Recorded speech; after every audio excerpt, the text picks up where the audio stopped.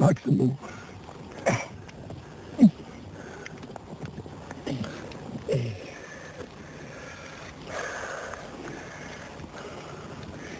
Got that egg with him? Yeah. Here you go, fella. Thank you. Yeah, that's a bush tucker. Sugar bag is the best bush tucker you can get. You've got to wait for it. There's more here, mate. Oh, good. There you go.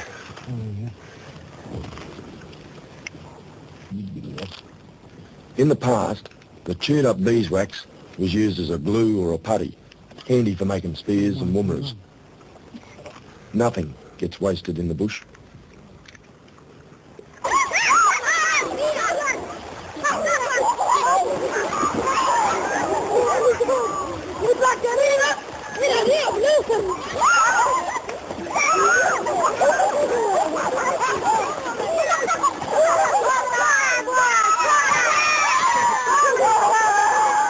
Back at the Billabong, the boys have been getting some bush tucker of their own.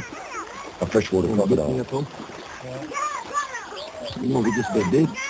This is only a small one. They can grow up to about 2.5 metres.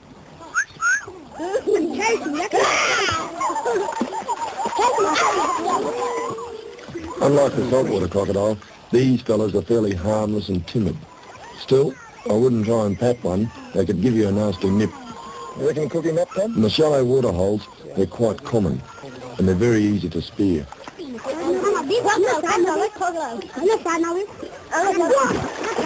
We'll try to eat him, the tail. Yeah, no, see along the back and on the side. Yeah. But on the head there. Can you take it? Yeah.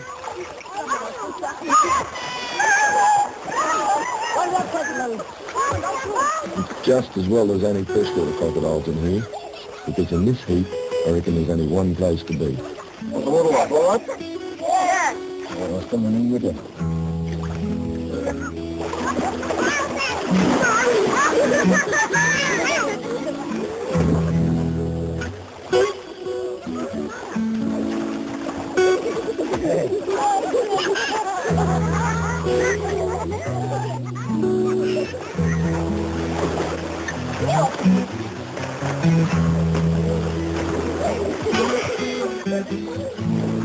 Out here, water holes of any size are few and far between. Water's scarce at the best of times, but sometimes you can find it in the most unlikely places. You'd expect to find water in country like this, probably down in that low country around the creek lines. But occasionally, just very occasionally, you can find it up here in the high ground, the ridge lines, places like this. Because sometimes you can come across these sort of things. These are what you call native wells. What they are is holes in the ground, sometimes bulging out underneath, which collect water and other stuff. And these wells, when the rains come, act as a catchment. And all the water goes down in there. This one here has got quite a bit of moisture in him. And if you're trying to survive, that's going to be pretty important. Cover him up again with the rock so that the sun doesn't evaporate the water off. Water wells to Aboriginal people were extremely important. The information on where they were to be found was passed on from one generation to the next. It's amazing how a trickle of water can create a little oasis in this dry country. There's a great spot pretty close to Dry Creek where you could almost kid yourself you're in the rainforest. Where's the water coming from, Tommy? Yeah, the water coming from up there. Across the hill there. Yeah, that's... We got a billabong up there. Yeah, billabong up there, yeah. That's what the water running down. Water has always been the key to survival, and there's water here all year round. So this is a special place for Tommy's people.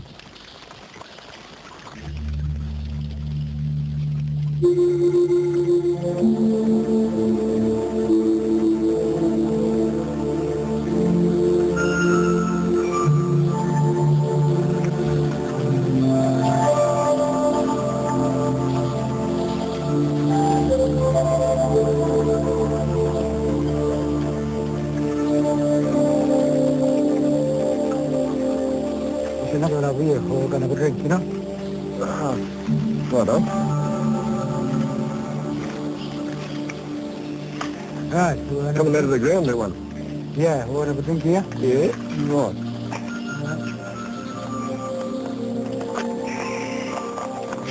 That's how you. Yeah. Yeah.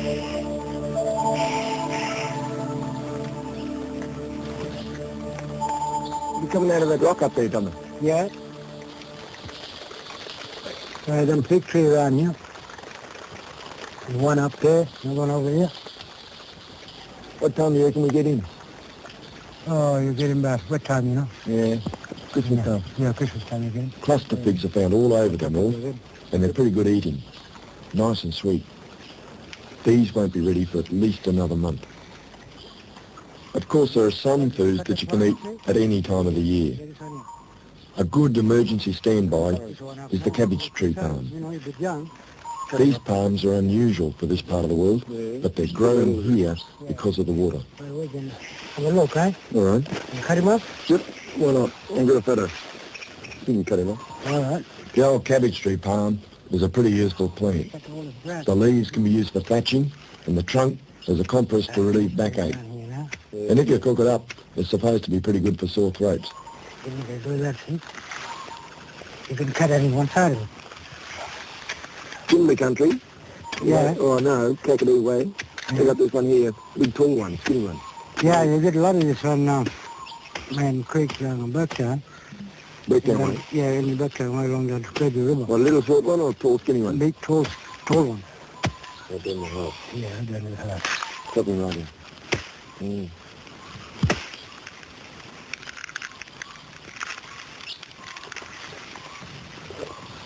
Oh, yeah. Yeah, that chocolate now, see? Right, that one there. Yeah. More down here, see? The cabbage tree palm, like every other bush food, has its own nutritional value.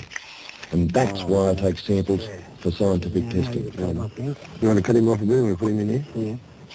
But I guess it might seem slightly strange that I'm doing 20th century analysis of a bush tucker that Aboriginals have been living on for 40,000 years. Yeah, filling right up. You should have a bigger bottle, eh? I need a bigger one. You got too much. Yeah, you got too much there. Still, as anyone will tell you, the final test of any food is in the eating. Oh. You want to try it? Yeah, right. And of course, in the right company. That's all right. Yeah. Good tucker. Yeah. It's not bad at all. Well, we live on this one out here. Yeah? Yeah. I thought you lived on that tin tucker down the store. Oh, that's one. You know what come down here, bush tucker. Oh, yeah? It's a bush tucker. Oh, Yeah, we get a lot of them here. Yeah, you want more? You want another piece? yeah. All right. Yeah. I'll have one too. You have one too? Good? Yeah, too right. Too right.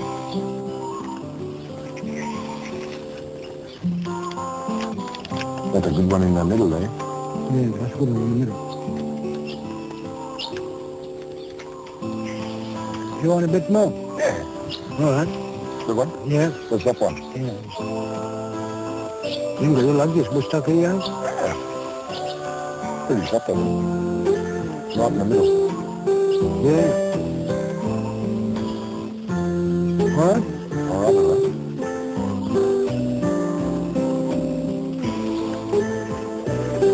Yeah, cut him up here. You want a bit more? Yeah. All right. Yeah.